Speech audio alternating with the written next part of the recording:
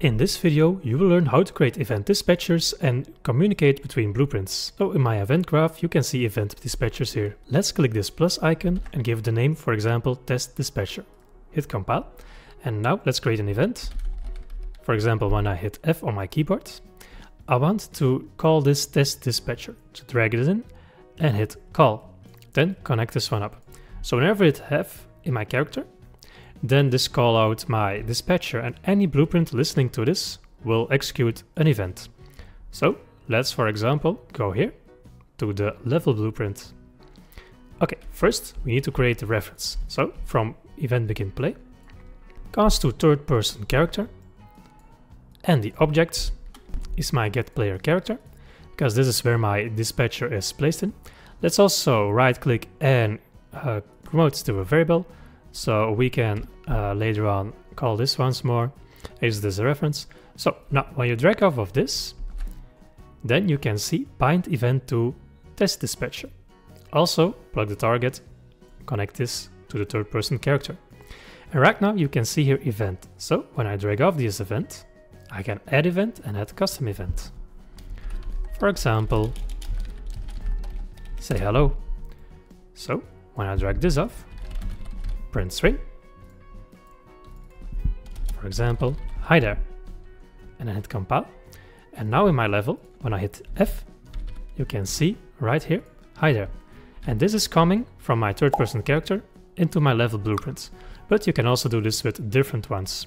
So let's create a blueprint, right click blueprint class, make an actor for this, and let's drag this in the game, and let's make this a cube. So add a cube. Okay, nice. Also in the event graph, first thing we will need to do is create a reference. So once again, cast to third person character. The object is my character. So get player character. Then once more, look for a bind event to test dispatcher, connect this one up as well, and we can create an event, and this can be a different event, and that's the beauty of event dispatchers.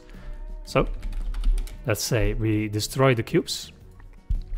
So drag off this, destroy actor, and actor is itself. So now when I hit play, you see these two cubes, hit F, and these cubes are deleted, but this is also still running. So whenever I fire my event dispatcher, this calls out to the world, and all blueprints listening to this will execute this function.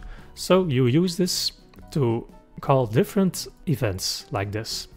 Now, also something else that you can do, when I go back here where I created my dispatcher, click the dispatcher, you can create inputs. So, for example, a new parameter, let's create a string. You can see a new input appearing right here, compile. So let me create a variable. Let's create some text for this, choose a string for the text as well, and let's type it in. This is a variable text. And let's drag this in, connect this up. And right now, this won't do anything yet. So you will see, it's still hi there. So I'm gonna go back here to my print string and my say hello function. And now I connect this up. And you can see, now we have the text of the variable. But for my new blueprint, I can leave this as is. Now, let's say you want to clear the binding because you don't always need it.